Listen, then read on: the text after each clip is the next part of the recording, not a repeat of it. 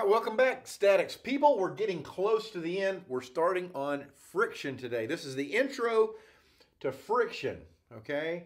We all have learned about friction when we took physics class. It's no different here for this class, for this particular course. And so let me tell you about friction, okay? And we all remember from friction that friction is fun. Friction is fun. Okay, well, okay, wait a minute. There you go, right? So friction, you remember this equation from physics. Friction is mu times S, okay? Friction, I often call friction the friction force, but friction is really not a force at all. It's really a reaction to force, a resistance to motion is really what it is, isn't it? Okay, so do we remember what this is? Mu sub S. There's also a mu sub K. Okay, you'll see both of these in statics. Mu sub S is the static coefficient of friction. Okay, and mu sub K is the dynamic coefficient of friction, okay? So let me tell you about what these kind of are, okay? Static, of course, means it's stationary, it's not moving. Kinetic means it's moving, okay? But here's kind of my analogy of friction, what's going on, okay? For those of you who are like I am that live out in the country, we got a lot of dirt roads, okay? So when the wind blows, the dirt roads kind of get like this, okay? It blows up in little piles of sand like this, and we call this around here, we call this a washboard road because it looks like the old-fashioned washboards, right? Well, if you drive your truck down this road, it'll shake your teeth out as you're going over those bumps, right? So how do you smooth that out? Well, you just drive 70 across the bumps. So that way the tires only hit the tops and they just kind of skip across the tops. Well, it's the same way with this. Let's say you move your couch, right? And your couch, here's the leg of your couch. Okay, there's the foot of your couch right there. Okay?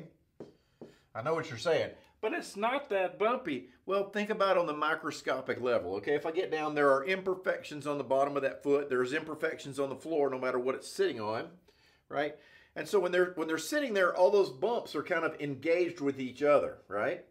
So to get it to move, it's kind of hard because you've got to kind of up and over all those bumps. But once you get it moving, you ever try to push a couch or a chair or something, it's kind of hard to get started. But then once you get started, you're like, oh, okay. Then you can push it right across the room, right?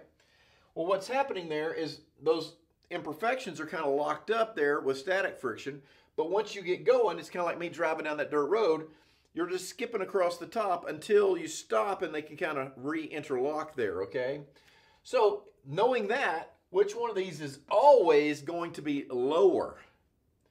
Static coefficient of friction is always going to be higher. Mu sub K is always going to be lower. It's going to be less because think about once you get it moving, it's kind of easier to push, isn't it? So this is lower. This is higher. Always, okay? So if you kind of remember that little analogy, that'll be pretty easy to stick in your head. Now, mu times N. Let's say here I am, I'm standing here, and I'm on a carpeted floor, which is pretty grippy, right?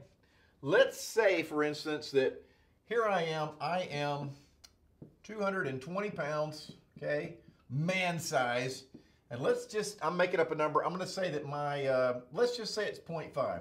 My static coefficient of friction between my feet and the carpet is 0.5, okay? So here I am, okay? And, well, let me draw a picture of me. Here I am, okay? There I am, feet, okay? What is the friction between me and the floor, okay? How many of you said, oh, 110, right? Half of 220, 110 pounds, right? Well, the answer is 0. What? Well, okay, friction is lazy. Friction is lazy, and it only needs what it needs to keep equilibrium. That's all it needs, okay? So let me change this and say this, okay? So now I'm leaning on the board, okay? So I'm gonna put my feet over to a little bit like this, okay? So I'm leaning on the board, okay? And in turn, the board is pushing on me, okay? So here's my normal force. Here's my weight. And then this guy is that friction force, okay? So here I am, I'm leaning on the board, okay? What's the friction now between my feet? Well, it's not 110 still. It's somewhere between 0 and 110.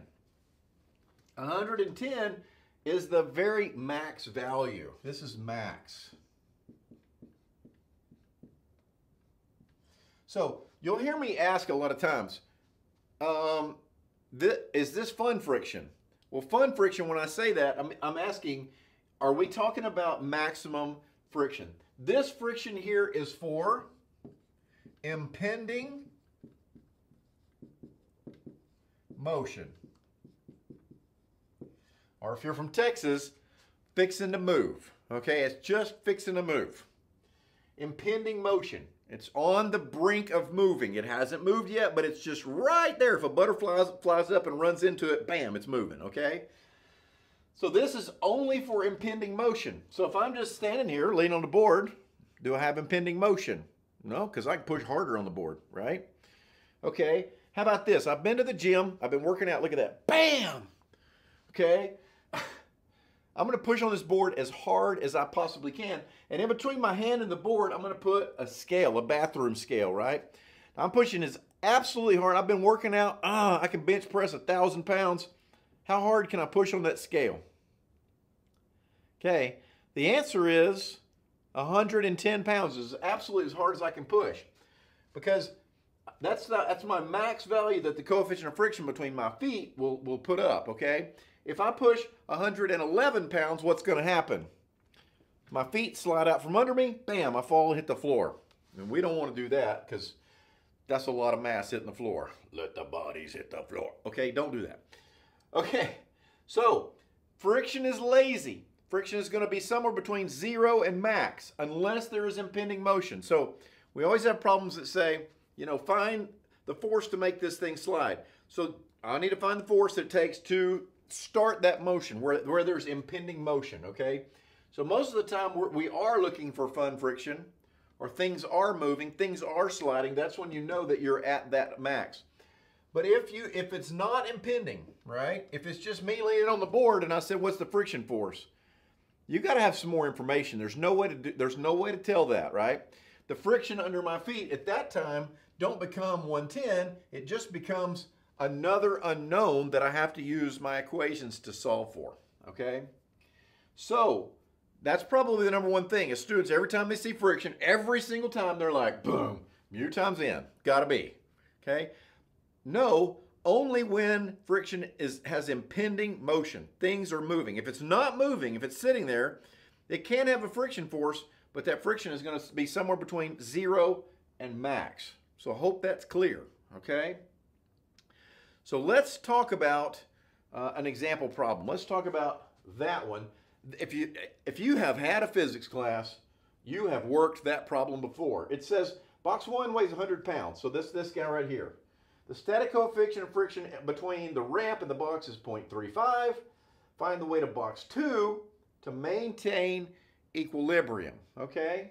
So let me erase my board and let's work this problem out.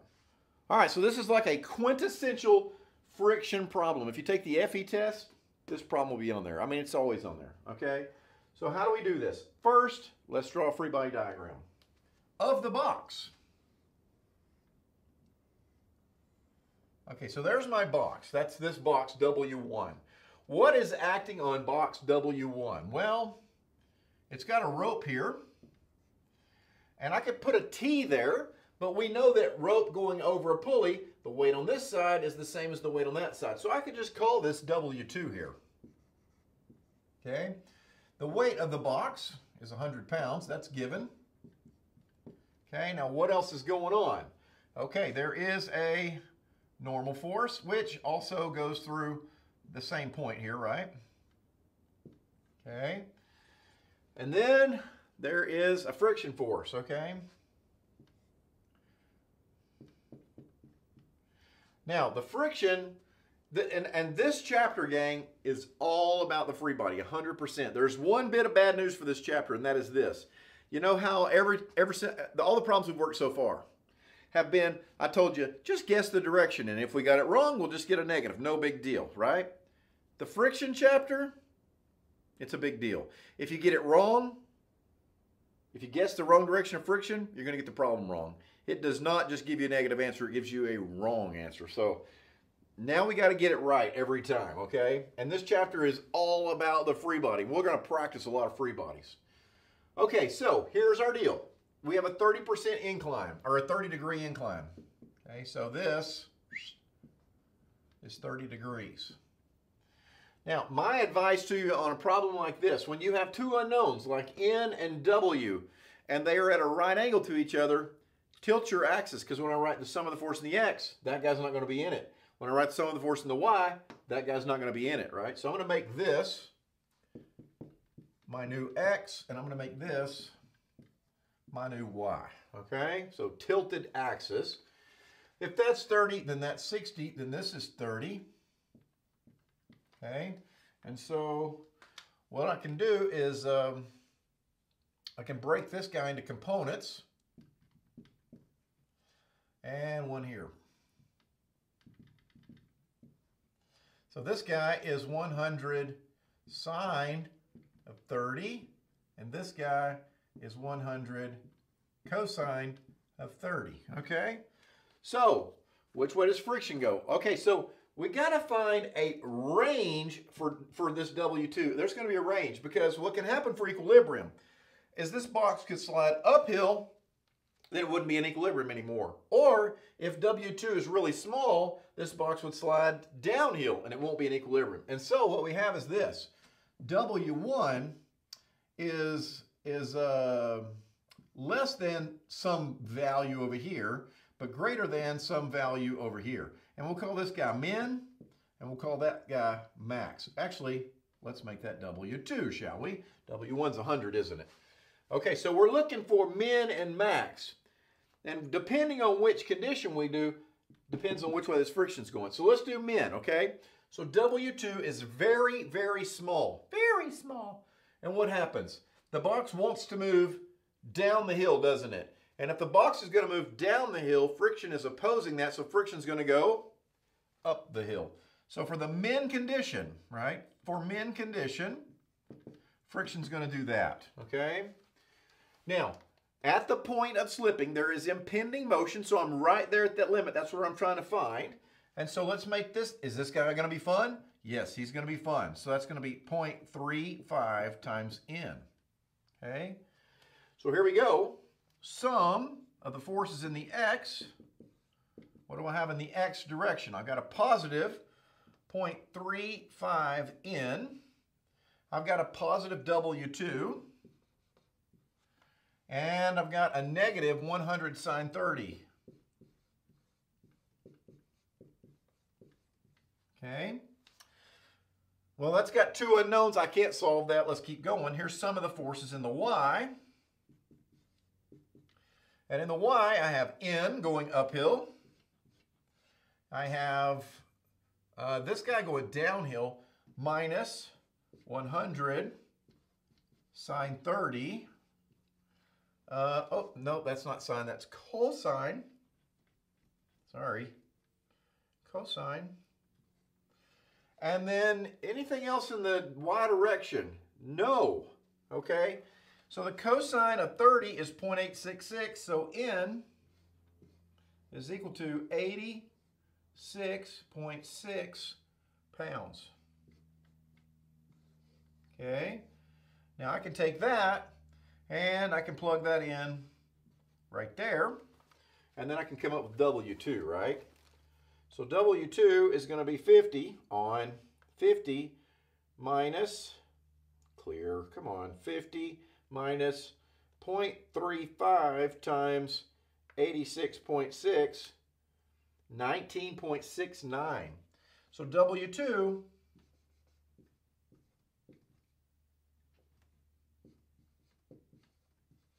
19.69 pounds, okay? That would go here.